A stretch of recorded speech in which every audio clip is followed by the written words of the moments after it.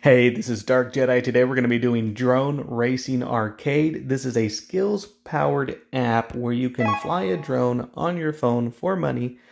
And I'll be honest with you, I did not like this game when it first came out. I gave it another go because of an interesting competition they have. I'll get to that in just a second. But before we get started, if you have never made a deposit on a Skillz game before or looking to make your first deposit sometime soon, use my promo code. It's very simple. Just go to Dark Jedi SA as shown here on the promo code section, and that'll give you a $20 bonus on your first deposit and a $10 bonus on your second deposit. So I'd mentioned an interesting competition they had. Well, over the weekend, they put out a competition where first place got, let's scroll up to the top here. First place got $250 Amazon gift card and a Nikon headset or a DRL flight suit. So you can see here, Chow Algo got 28,000 points and got the $250 gift card. But if you scroll down, top 100 got something, and yours truly came in 20th place. I got 24,000 points. And honestly, I'm not very good at this game, or at least I thought. However, we're going to jump into some matches to see what that does. I actually had initially won the hat, and I'm like, yeah, let's see if I can do a little bit better. Definitely did not want the water bottle. Anyways, so let's jump right into the game. How do you play? Well, just like any game, you're going to be able to play for money. The lowest stakes are $1 to win, 60 cents by each player, and the winner takes $1. So it's very simple. I'm going to show you just simple strategies, but basically you hold your finger down on the screen. You're going to slide it around. You're going to aim for the the 500 point bonuses while simultaneously trying to collect the coins. Now this, when you first download the game, is going to be my #1 strategy to you. Keep it simple.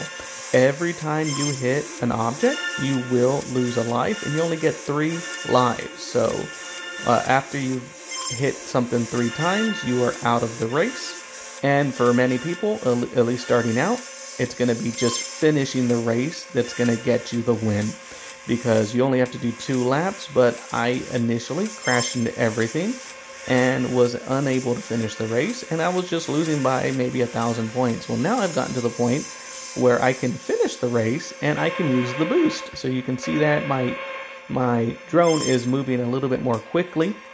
This is a race after all, so you do want to go as fast as possible.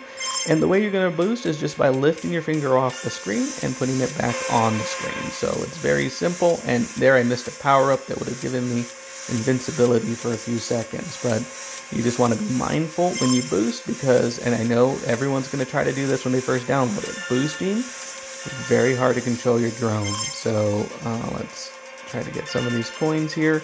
It's really about getting as many coins as you can, as many 500 point bonuses as you can, because finishing the race is hard enough for many people in here. So you can see I took my time, grabbed as many points as I could, and I got 24,000 points. I wasn't really rushing through the screen. Now, I don't know if I'm going to get paired right away, searching for an opponent. I played a few before I recorded, and I should have just recorded from the start, but I wanted to make sure I was still flying well. But that is basically the game. Let's jump into another one. If I didn't get paired on that one, I don't think I'll get paired on this one. That's fine. It's just the time of day that I'm recording this, and this is a new game, so the crowd is not very high on this game. But on this one, I'm going to try to go as fast as I can, and while simultaneously getting as many coins as possible. There you can see I took a hit. I want to be very careful. Ooh, took another hit. That's not good. So now, if I take 2 hits, I'm going to limit my boost, because boosting is very dangerous. Those flying discs are probably the only obstacle that consistently gives me trouble. That first power-up I got is a magnet, and what it does is it allows you to fly close to a coin without actually touching it, and it'll still redeem it for points. So I know I said I was going to fly as quick as I could, but given that I crashed twice early on, now I'm just trying to complete the race, because any tap of the drone on any obstacle will finish the race for me. So I want to just finish it, because like I said, many people that play this game, oh, and there we go, I crashed.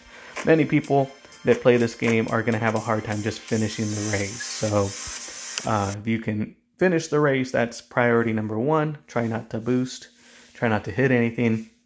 And then step 2, work in boost where you think it's safe to boost. And we'll do one last one just to see how we do. Again, I'm going to focus on speed this time, and you can see it didn't work out for me very well. I actually did better score-wise when I wasn't going for speed. Oh, another thing, you can change the view, so if you're not a fan of the view, you can switch there. Oop, I probably should have done that at the start of the race. I am not very good at this view because I like to see where the outer edges of my drone is, but you may prefer this view better. I find it very difficult. So let's, I'm going to see if I can find a safe spot to switch. I mean, it's not bad. This is definitely how I played initially. But once I switched over to the other drone, I was able to fly through tighter spaces a little better because I had a better idea of how big my drone was. So I find myself being a little too cautious in first-person view. But I could see someone that's very good at this game and already knows how big their drone is using the first-person view because you can be very precise with your movements. But I honestly don't see this as a drawback here. This view here is not terrible either.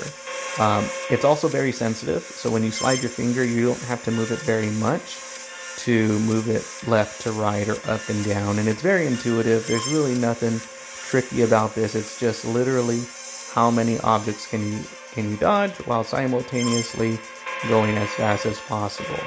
And it's very hard to steer when you're boosting, so that's why you don't see me boosting very often. And there we go, we finished with 2,200 points. Might have been a little faster if I had not been in first-person view. And I'm going to do one last one just to finish the video. I spent half of that one in first-person view, so I don't feel like I got my full potential out of it. But this time, we're going to rush it and see what I can do. But it's a pretty cool game. Initially, I hated it, and I'll be honest with you, the reason why I hated it is I was having a hard time just making it to the first lap. Like, I was crashing, like, really fast and losing my money in the process. So, take my advice, ease off the boost, focus on just getting through the targets, or through the maps, and then once you've learned, like, okay, this is how fast it's going to go, that one always gives me trouble there. Those spinning discs always give me trouble, but I still got 2 more lives, so I'm not too worried yet. Flying through that target can be frustrating for some because it does hit you if you don't fly directly through the middle. So you have to fly directly through the middle for the 500 point bonus. It is definitely worth it. Oh, here we go. I haven't gotten the invincibility, but you can see with invincibility, you can just fly through everything and get the risky coins. And I don't know exactly how long it lasts, and I'm usually focused on the screen, so I can't even see if there's a countdown somewhere on the screen. But if there is one, that is good to know because I need the invincibility through the disc. Oh, and there I was risky because I wanted those extra coins, and I knew the end was near. So there we go, 30,000 points. That would have got me a freaking $250 gift card there. So anyways, that is drone racing. Let me know what you think in the comments. If you download this game, maybe you'll play against me because there's not a lot of people playing this right now. You can see here I'm the only one that's won medals. To be fair, the league just reset about 30 minutes ago. So I think the last league had maybe 250 people in it. So it's a very small player pool. But I do look forward to squeezing this into my rotation. I like to play a variety of Skillz games. I don't like to just play one game. And this one seems like a quick way to earn tickets and stay above 50% win ratio, which is what you're going to need to stay successful in Skillz games. Anyways, this is Dark Jedi. I hope you enjoy the video. You have a good day.